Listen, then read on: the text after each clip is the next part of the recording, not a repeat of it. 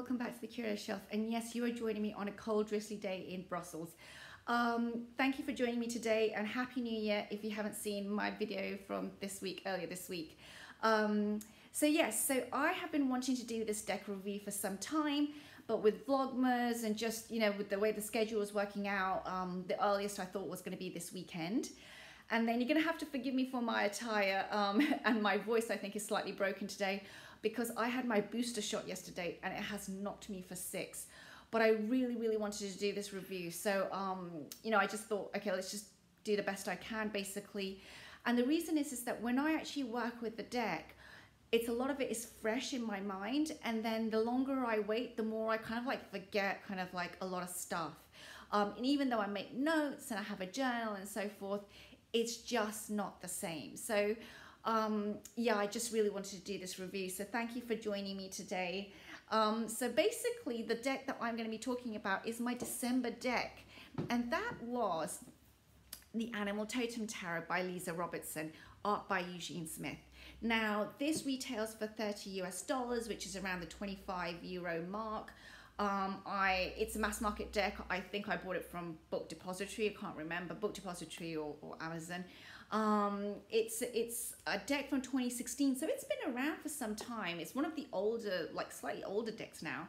And it is a Llewellyn deck, so it's a Llewellyn box deck. So yes, you get one of these large boxes with the magnetic closure and the large packaging inside. So basically I picked this up, and the reason why I wanted to work with the Animal Totem Tarot was because since, for a while we've got so many animal decks out in the market, right? We've got so many indie decks and mass market decks, and they're becoming increasingly popular. And I love animal decks, but I don't want my whole shelf to be covered by them. I want to be able to just have a few pieces that are right for me. And the reason why I decided to buy this was because I wanted to try a mass market option, A, and B, whenever I heard people talk about animal decks and those who are enthusiastic about those kind of decks, some of them really came back to this particular deck saying that they really loved it. And that gave me a clue that, of course, it might be holding some kind of a classic territory. I don't know. So I picked it up. Now, when I first got the deck, I have to say, so it was the 1st of December, and I was in two minds. I was thinking about doing another deck as well. And then I went with this one. And when I first opened the box, I have to say, my energy just went, I wasn't sure if it was going to be for me. And so, yeah, it was a bit of a strange moment actually on the 1st of December. Now, these are the backs. It's absolutely gorgeous. They're not reversible because you can see the animals are a little bit different here and there. I've edged mine in blue, and these are the images. The artwork by Eugene Smith is absolutely gorgeous. I cannot fault it. It is just lovely. It's not but, sorry, but... The most important thing that I found that I really liked was the fact that the animals were in their natural habitat and landscape. And then sometimes, like for this one, this is the Page of Swords, you do have a sword there. But for example, with the Chariot, well, that doesn't apply there. But, most of the time you do have the symbols there. With the Pentacles, you'll see there that they're kind of like outlined in the building. I really like the fact that sometimes it's just wildlife, and sometimes we do have the human interaction with wildlife, which is what this is. This is about this animal, I can't remember what exactly it is, being culled, which I thought was a bit kind of like, whoa. But, it just shows that it's not just wildlife oriented, but farmyard animals are in here, city animals are in here. And this was one of my favorite cards. Actually, this was one of the first cards I pulled in early December. And it was like, whoa, that's 10 of Swords, that pigeon. But, and of course it's set in Paris, so it had this European feel to it. And I was just blown away by how much the deck had a versatility to it. It had the broad range. It has some very, very... harsh images that some people might find a bit tough. I love it. This is death, vulture with the carcass. Oh, just look at that. Enough that, of course, is another bird. It might even be another vulture. absolutely amazing. You can really see also that kind of like prehistoric side of that bird coming through here, and I really, really, you know, I applaud the artist actually, especially for bringing that through.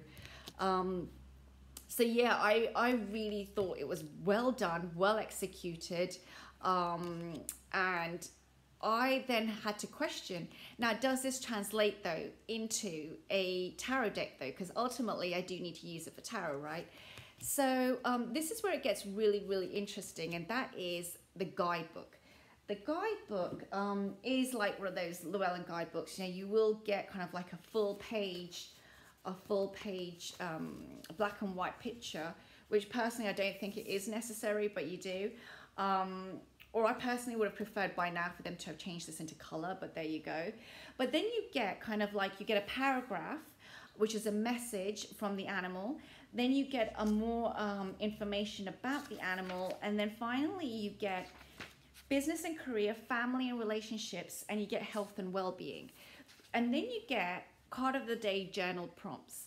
And I have to say that that was one of the most impressive parts of the guidebook, because Lisa Robertson really works on taking the animal and really extracting from it why she chose that animal for that particular card. So if it's the King of Cups and it's a beaver, she will talk about how a beaver works to build the dam, how it changes the landscape around it, how it has an influence on the water.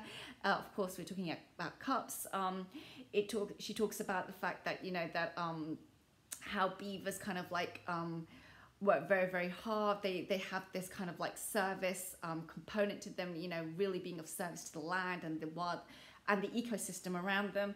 And so, you know, she really weaves in the nature of the animal into the meaning of the card, which I think is not an easy job, to be quite honest with you. I don't think it's as easy as one might think, you know, for example, with the Four of Cups, if I read it out, the message from the octopus, that's what we get. Or maybe I'll just pick a card, actually. Let's pick the next one, that'll be better. Okay, so we have the Tower here. Gorgeous card. So let's look at the Tower and see what her message is, because I really think it's worth giving everyone a sample. This is the message from the termites. That's what we have here for the Tower card. It says, nothing in this world was ever meant to last, nor was it ever meant to be created instantly. Step by step, piece by piece, is how we create the wonders that are our homes. Slowly but surely, we create something that is beneficial to all involved. Yet we understand the importance of all that comes from this harsh physical landscape. But just because something won't last doesn't mean you shouldn't do it. For really, all we ever have is the experience of the journey, not what our ego wants to leave behind. So yeah, I just think that's so well written. I think she really put effort into creating it. The one thing that I will say about this deck though, is I think specifically this deck is really, really helpful if you're doing that kind of like inner journeying work. I've said this so many times on this channel, I'm a bit exhausted about it now. I don't call it shadow work because I think that really has become some kind of a brand. And I believe inner work is not always about shadow. I believe that there are so many layers when we go in terms of psychological analysis within us. And it is not all dark. Some of it is actually quite good. Some of it is quite healthy grounds that we find within ourselves. And so calling it the shadow for me is very, very misleading. It's a great buzzword. Basically, you know, if I want to promote something, I'll call it shadow work. But apart from that, it's like, okay, and what? So I personally think that this is a really good inner journeying tool. And I think that the prompts are very, very helpful. For example, with the King of Swords, or let me find another one, sorry, again. Okay, let's go for the Ace of Swords. So this is the panda. And let me find here, now the Ace of Swords is going to be more interesting. Okay, so here we have the Ace of Swords and the panda. And it says, you know, let me pull that card up for you again. Here it says, sometimes in order for a moment of clarity to hit, you have to go do something else, like eat. It is not always about clearing one's mind as much as about distracting it from what it was you were trying to think about. Food is a great distraction from your thoughts. It moves your mind from thinking to just being open and available. This is also called grounding the energy so it is more focused. On that note, what's for lunch? That's the message from the panda. And then, you know, it goes into and I'll just give you a taste of the prompt. So I think that might help for this one. And it says here, you know, where do you need to cut through unnecessary distractions right now? Are you getting the right sort of information for the decisions you need to make? How do you stay focused and keep your mind sharp? And, you know, I think that is like, you know, just, you know, you don't have to do every single one of these prompts if you pull a card. You might just have one prompt that you're drawn to, and it's a good way just to journal and think, actually, this is quite interesting. Am I currently getting distracted? And is my mind just jumping from one thing to another? And maybe it's not always eating, but maybe I can go take a walk, or, you know, I can just take a nap, or maybe I can just, I don't know, clean up a little bit, a shelf or something. And that distracts me from thinking. But, you know, it's a good way for me to see the same Ace of Swords, but in a different way, rather than Ace of Swords always being new thinking and new projects and all this kind of stuff. So, you know, it's a great deck. Let me just pull cards up again. It's a great deck, and I'm really glad that I spent December with it. December was a bit of a strange month. You saw me do Vlogmas, and I was really using the Light Seers a lot that month. It was my deck for Vloggers in the end. But this deck has some beautiful I had beautiful kind of like personal moments with it as well, you know, and I do a lot of personal tarot work, which I personally prefer rather than always just posting things, to be quite honest with you. So yeah, it was a great deck for me to sit with. I think it's a great all year round deck. You have images from winter, you have images from the summer and spring and autumn and all of that kind of stuff. So yeah, it's not a deck that you just have to put towards one season. And as a mass market option for tarot, I think it's wonderful. I think it's a bit of a gem. You know, I'm still interested in getting maybe an indie animal deck this year, but I want to think about it before I hit the buy button. And that's because I normally do have some time before I build up, and I go and check many reviews. I even ask some of the other tarot tubers, you know, are you still using that deck? I go back and ask people, are you still using it? Do you still have it? Sometimes people go, no, I've moved it on. It wasn't for me. And it just shows how much a deck can change from the initial unwrapping and unveiling and unboxing and all of that stuff to like, and then how was it when you worked with it? And so, you know, I will be having also moments this year where I'm going to go back and look at the decks from 2021 and ask myself which ones really mean something to me still today and which ones I am going to be letting go of. But I'm not somebody that does massive clear outs and massive declutterings and all that kind of stuff. The apartment's really tiny, to be quite honest with you, and I don't have a loft area, and I don't have a cellar area that's viable to put kind of like, you know, stuff like this. So I have to really think about something that I bring in, because it's going to take up a lot of space basically. So yeah, so you know, I'm still glad though that I got this deck actually, and it's satisfied the need for me to work with an animal deck, I think a little, and I'll see how I go forward in terms of, you know, another deck to explore. I might even try an animal oracle deck next, I don't know, but it's not something that I have planned very soon, because I have other decks that I want to work with in for the winter and for summer, so spring, sorry. So yeah, I'm not kind of like rushing to go and make another purchase soon, to be quite honest with you, in this area. So yeah, it's just been really look at that passed out there, but they're type of guinea pig, I think. So yeah, so just, you know, I think it's just so beautifully done. I mean, look at that contentness, you know, with that butterfly right at the top. So this was a really good deck for me in terms of just personally feeling comforted a little bit, because yeah, the last few months haven't been easy. But you know, that's the thing about a lot of the Llewellyn decks. I think that they have that ability to bond, I find it personally. And I think that for my side, what I realize is I have to put in the work as well. These are not decks that are just naturally going to be, you know, yes, we bond. These are decks that just, you know, I have to sit there and prompt. Well, I don't have to do anything, but you know what I mean. Like, I do need to do the journaling and the thinking and the questioning in order for me to bond with a deck. And if I don't do that, for me, a lot of the decks just, they'll just sit there a bit useless, to be quite honest with you. If I use them for a reading, it's a different matter. This deck, sometimes I think I would find difficult when reading with another person because of the fact that I'm not sure if I'm going to get the meaning of that card straight away in a whole layout. It's something I need to experiment with. So yeah, that's a good question for me, actually. And I'm not sure, again, basically, if it is going to work well when it comes to readings for others. Perhaps it does.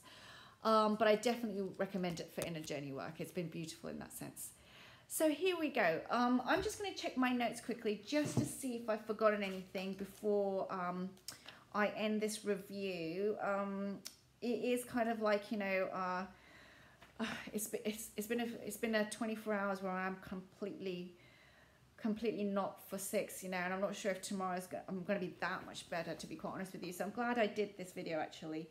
I've spoken about most things, I think, you know, and yeah, I think this is a deck where if you're not sure about animal decks and you want something in a price range where you don't want to go indie, this is of course near the $30 US mark, which for some is going to be very high, but still I think that you get a lot for that. And you know, and it is, by the way, before I forget, standard Llewellyn cardstock. Actually, it's slightly more cardboardy than the more recent, like Forest of Enchantment and the Darkwood and the Green Witch and Everyday Witch. All of those I think are slightly more glossier. This one I found a little bit more cardboardy, and I actually prefer the more recent ones, to be quite honest with you. So I don't think the cardstock is, yeah, it's Llewellyn cardstock. So you know what you're getting if you know Llewellyn cardstock. It's not exactly sometimes the best, you know. That's all I'm going to say. But I like the size of the cards. They're easy in terms of if you've got little hands. So yeah, Lisa Robertson, by the way, just before I, just as I remember, she did the Mermaid Tarot. She has the Tarot de Cirque or something like this, the Circus Tarot that's recently come out, like just before Christmas. She also has a new cat tarot that's coming out. I think it's February. Mass market, again, I think it's going to be a Llewellyn box deck, basically. So just be on the lookout for that. If you like Lisa Robertson, she has a new deck coming soon through. I think it is Lisa Robertson in February. And as I mentioned, it's a cat deck. And I have kept my eye on that. I already saw it last year in the spring. I mean, that's how far ahead I saw it. And I was like, ooh, this is interesting. So I have had my eye on that deck for 1 year, and I am really, really interested. I think it's more of a sepia toned black and white cat deck, but I don't know. I haven't seen enough images. I've only seen a few, but just so you're aware. And I can't recall what it was called, but yeah. So thank you for joining me this evening, and I will see you all soon, and take care now. Bye.